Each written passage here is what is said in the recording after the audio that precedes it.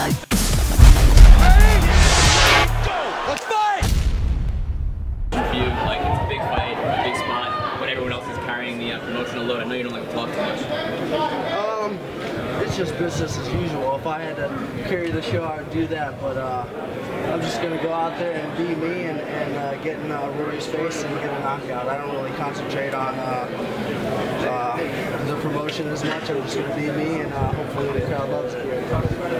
Robbie, talk about respecting Rory and his abilities. How important is it that you don't give him too much respect inside the cage? I respect everyone in the cage, but it's all about me going out there and showcasing what I'm capable of and all the hard work that I've put in. And the last 7 months, I've grown as a fighter. I've continued to grow every fight, and I'm going to showcase it. How do you think you've grown?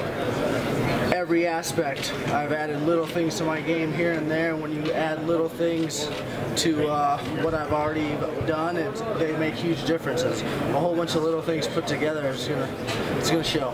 Robbie, Rory says that his head wasn't in the right place the first time you guys fought. Have you seen anything in his more recent performances that tell you to expect a different fighter?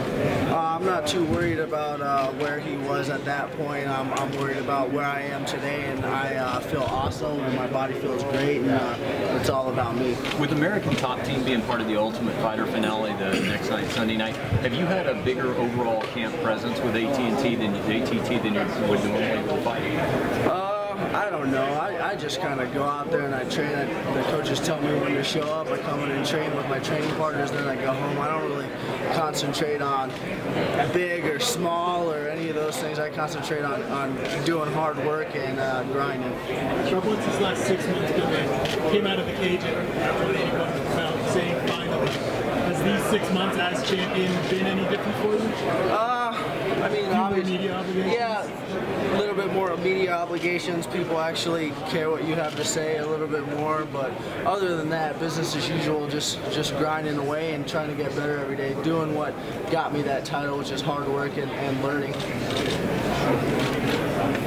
So we're seeing the Reebok uniform. What do you think of it?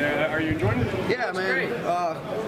Uniform looks good. This is what I'm wearing, so let's do this. I'm coming to fight. You got Adidas shoes on though, man. Yeah, they're my wrestling shoes. That's what I work out in, so that's what I wear. Robbie, you know, a lot of great title reigns have had great rivalries that go with them. This being a rematch with Rory McDonald, do you sense that the two of you meeting for the second time, this might actually not be the last time that you guys meet one way or another? No, I'm ready to cement who I am as a fighter and show everyone how I've grown, and I'm going to put on a great performance. Last one, guys. Champ, see you at the press conference tomorrow. Thank you. Thanks, guys. Thanks, Robbie.